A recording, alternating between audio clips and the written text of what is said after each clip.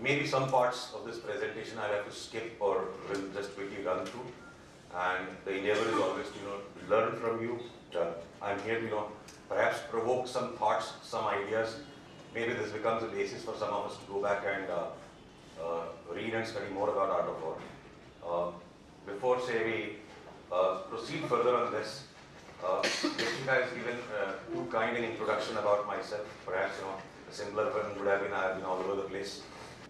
And how many people put out more than 50 trades in a month? And on this last question, you typically invest for the long term. You don't buy too loud. Okay, it's hitting me back, so I'm thinking it's too loud. Whenever the word art comes up, what are the few words that come to our mind? Let's not spend time thinking. Quick. Drawing picture. What? Painting. Sculpture. What else? Creativity, music. Okay, these are things which in general are very expressive.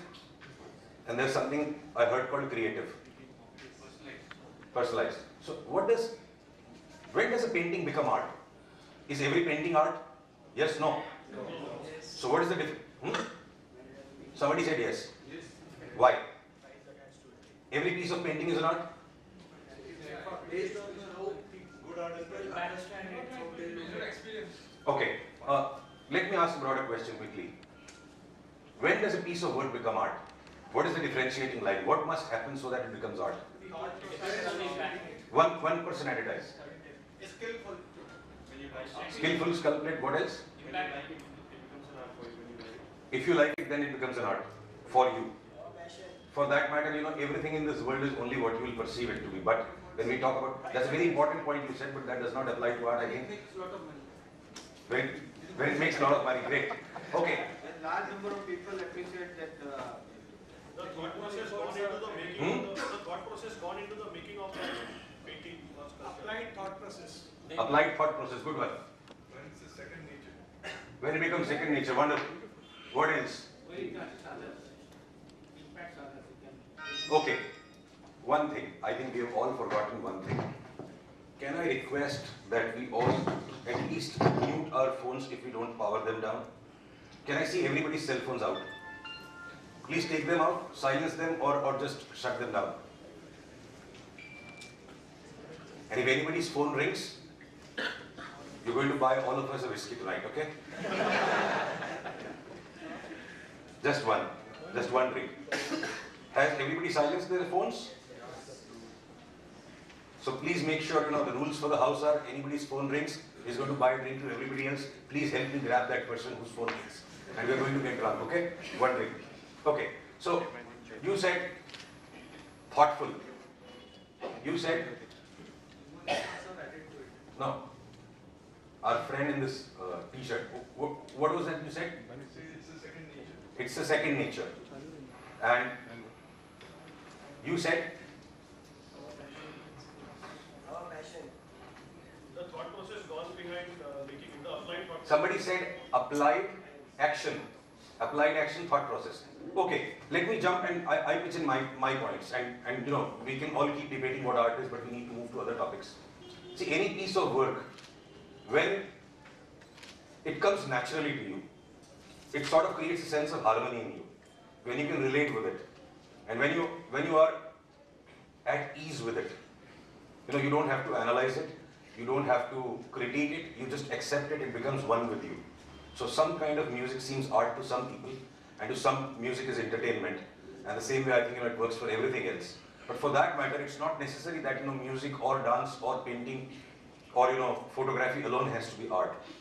Anything that we do as human beings, if I were to summarize all of this, excellence is art. So when war is elevated to a level of being excellent at it, can be very artful. Cooking can be an art. And for that matter, in traditional, I can't call it Hindu Shastras, the traditional Indian way of life, it has identified 64 broad forms of art. And war was one of them. So let's conclude for now. Art is about being excellent. Art, to be artful, is applied action, second nature, and to be excellent. So when we're talking of art of war here, we are perhaps not as focused about, the logistical details and so many other things of war. It's an applied thought process of war, and we're going to apply it to technical analysis. Let me jump quickly to war. Just one word each, one at a time. Whenever you hear the word war, what is the first word that comes to your mind? Fear. Fear, fight. What else? Destruction. Destruction, fear, fight, destruction. What else? Death. Death. What else? Aggression. Aggression. What else? Conflict. Conflict. What else? Rights. Rights. Rights. Conflict, right, death, fear, destruction. Weapon. What else? Win. Who said that? Okay. Then? Greed. Greed. Greed. Okay. What else?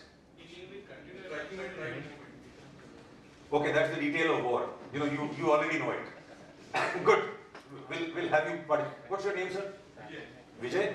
But Okay. So, okay. Some few things that would come to my mind, most of it is there, is, war is struggle, which has been translated by various. I'll give you references of when you go back, what to read and take. Which can be analyzed, becomes intelligence. And intelligence, when it can be applied to varieties of endeavors, becomes wisdom.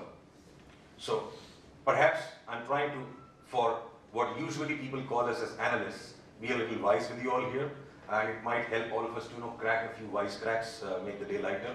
So we'll have to follow a certain structure, because time is short and we have a lot to achieve. Though the structure is not necessarily comprehensive, things are far way beyond it. And for those who are members of ATMA, I would say, once we go back, we can carry on the discussion on the discussion forum, or perhaps, even on Facebook and LinkedIn for those who are not yet members of ATMA. So I'll have to borrow on what Sun Tzu did, and some parts I'll succeed at covering in this short time. Some I may not. So,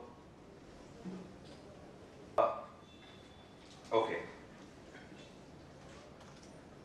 I think I've jumped up a few slides with you. Give me a second. Who Sun Tzu was? Dipsika pronounced his name as, can you say it loudly? Okay, there are several pronunciations of his name and several spellings. Now, one second, I think I'm jumping something. In all the military academies throughout the world. And if you are going to quickly look at who Sun Tzu was, his name is spelled as Sun Tzu, Sun Wu, Sun Zi. So when you go and search on Google or Yahoo, you'll find several names, but all of them are perhaps the same guy. What all of these names means is master's son. 2005.